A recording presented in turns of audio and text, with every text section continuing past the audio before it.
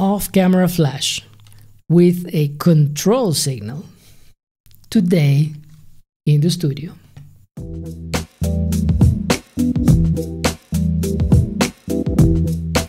Hello everyone, my name is Alex Silva and you're watching Alex Silva Photography. Today, let's continue with this series of videos about flash. Today we're talking about off-camera flash, just like in the previous video. However, this time around we're going to send a control signal to the flash so that we can control its power settings and probably other things. Its mode, let's say if we want to choose between using manual mode or TTL mode, we can also do that. Let's get started. As I mentioned in a couple of videos before, there are three ways in order for you to shoot or trigger a flash remotely or an off-camera flash using either cables, optical signals, or a radio trigger. We're going to cover all these today. So the first one is using a cable, but this particular cable is special. It is called a TTL cable. You can see that it's different from the ones we saw before because you can see many electrical pins on its base that connect to the many electrical pins on the camera hot shoe.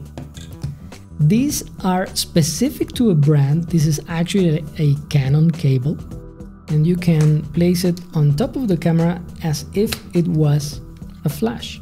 And then the other end has the receiving pins for a flash. This flash is compatible with Canon. That's why it can communicate, and then whenever we want to shoot, let's say in program mode, and we want to change the settings, we can go to the menu, go to flash control, go to the external flash function settings, and change, let's say, to TTL mode. So the flash will, between the camera and the flash, will determine the flash power.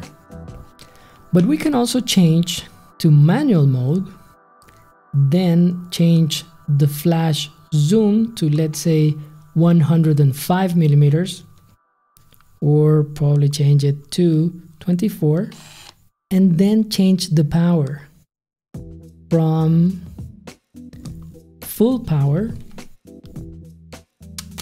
to minimum power, which is 1/64th power.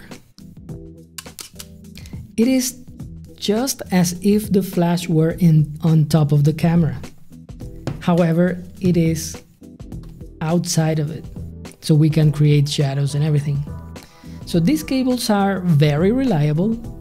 They pretty much won't fail, but you are restricted to its length. This is pretty short, but there are other longer cables.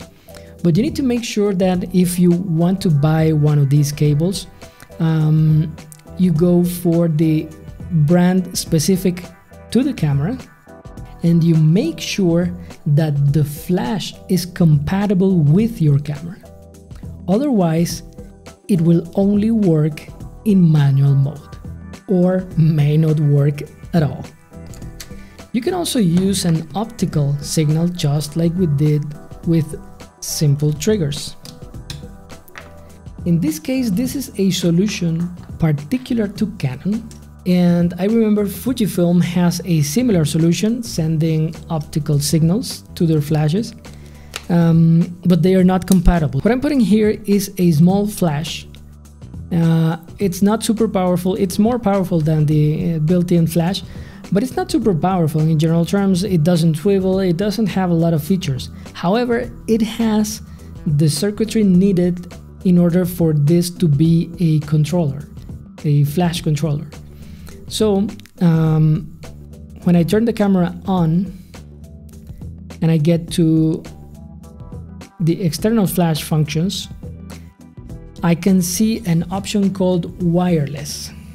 You can see that I can select a channel the groups that I'm going to control, if I'm going to shoot in manual or TTL, and I'm going to shoot on channel 3, and I'm aiming to control all flashes that are compatible with Canon and that are in receiving mode or slave mode. Now, this is not a Canon flash, but it's Canon compatible. So I can change its mode to slave.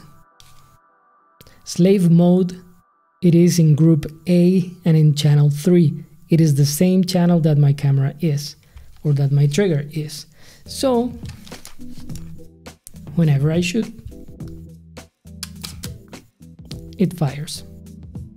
And from here, just like I did with the cable, I can change the power settings from full power that I just used to 128.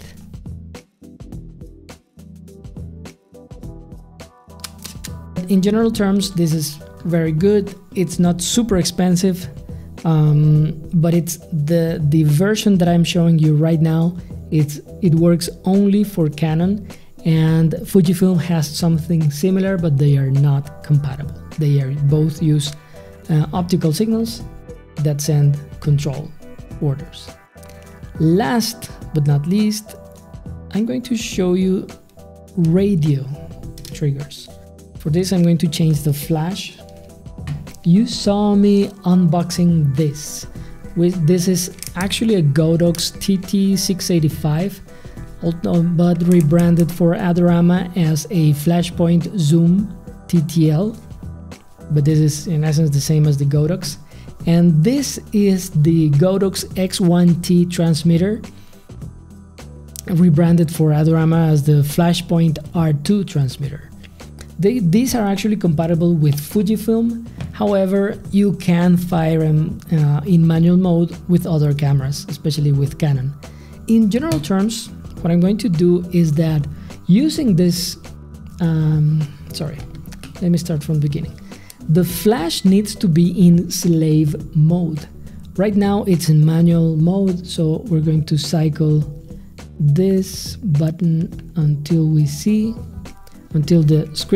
the light from the screen turns red or orange, and we can see that it's in manual mode, and it tells you it's a slave, group A and channel 9.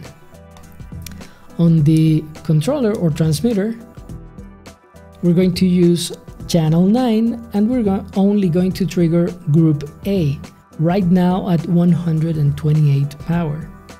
If we place the trigger or the transmitter on top of the camera should be in manual mode, and then we just fire. Let's change the settings, the power settings here on the controller, on the transmitter, to full power. And no matter where this is, as long as it is within the radio range, it will fire. And here we can change the mode. We're now shooting with manual mode, but we can switch it to, let's say, TTL mode, and it will work. In this particular case, it won't, because this transmitter only works with Fujifilm cameras, and I'm using it to film it right now, to film this, and it won't work. It only works in manual mode with other brands. So this is how you trigger a remote flash, sending a control signal using cables, opticals, and radios. I really hope you liked this video. I hope you found it informative and entertaining. And if that is the case, please press the like button. If you'd like to keep up to date with this channel, you can subscribe to it. Make sure you press the bell notification icon. And most importantly, please remember to keep learning and keep shooting. See you next week.